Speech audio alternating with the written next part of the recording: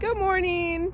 So we are just leaving the Quality Inn in Franklin and feel very refreshed. We had, basically it's a Nero day, so now we are just waiting. We have about an hour until our shuttle driver comes and picks us up and takes us back up the mountain. So, and the rain is gone and the weather is absolutely fabulous. Can't wait to go back into the woods.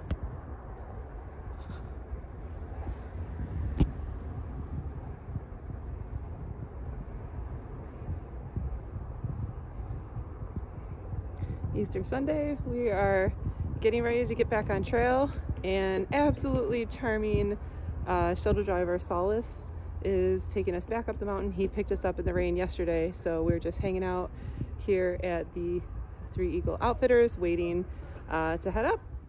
All right, we're here at Rock Gap, and we're just about to get, and there's some trail magic. These wonderful people have dropped off and have some eggs that are colored for Easter, and so, oops. We are about to do our family Easter egg cracking contest. See who wins.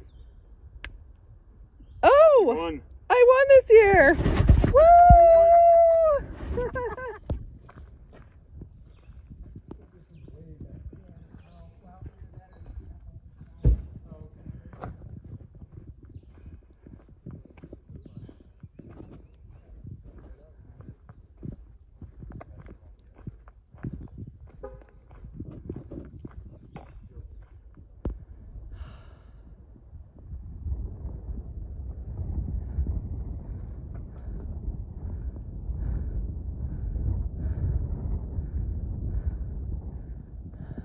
Not a bad way to spend Easter, huh?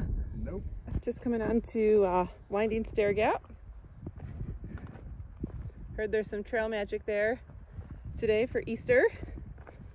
It's about 3.7 miles since we got dropped off at Rock Gap, so Chris is long ahead. My legs are still a little warming up from yesterday's like 8-mile run in the rain. Well, I'd like to say happy Easter, everyone. We've been hiking for about 5 miles now, and we just left Winding Stair Gap, which is a pretty busy road crossing, and there was some more trail magic there. And so I guess I shouldn't just assume everyone knows what trail magic is. It's when everyday people just literally donate their free time and money and buy supplies, whether that's food, snacks, water, and they set up an area right by the trail and give this out for free to hikers, to just like selfless devotion to others. And I had never experienced this before until I started coming up to the Appalachian Trail.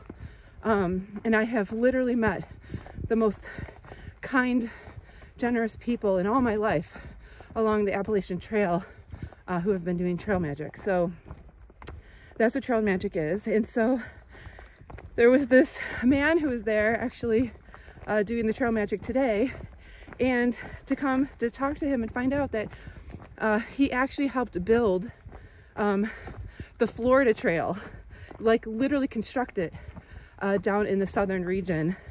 And his name is Ned, and I guess he was recognized for like 50 years of serving the trails. So that was really cool. So I told him, oh my gosh, now I have to actually like hike the Florida Trail just because you were one of the people who actually like created it. I mean, like went out into the swamps and scoped out where the trail would go, kind of thing. So that was very cool. So now, of course, Chris is ahead of me. We're hiking up to, I think it's Wesserbald, but it's late in the day. I don't know how far we'll get. He's talking about possibly night hiking tonight a little bit.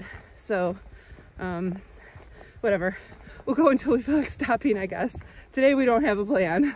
We're just taking a walk in the woods.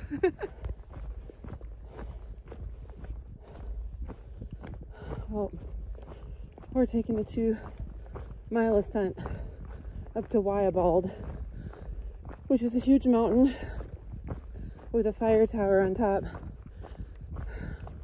But by the time we get up there, it's probably going to be sunset. But I'm going to try to do it anyways. So maybe setting up in the dark, hiking in the dark tonight. Who knows? But it's beautiful right now. I'm just chucking along, I guess. Another view. We're on top of the tower now. Ooh, it's cold.